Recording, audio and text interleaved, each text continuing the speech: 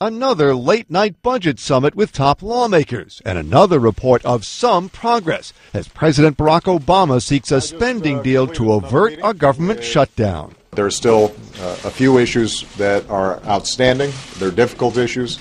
They're important to both sides, and so I'm not yet prepared to express wild optimism. In fact, there have been 3 summit sessions in 24 hours, and a deal has proven elusive. All of us sincerely believe that we can get to an agreement, but we are not there yet. So we're going to continue to work to get this done.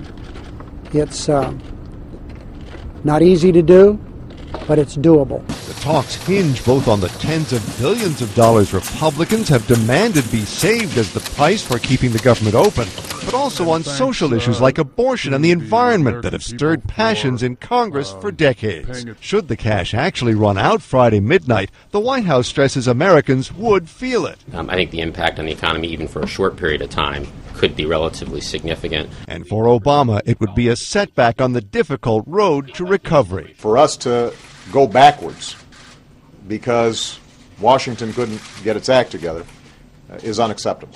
Once again, budget experts were told to work through the night toward a deal, and Obama said he expects an answer in the morning.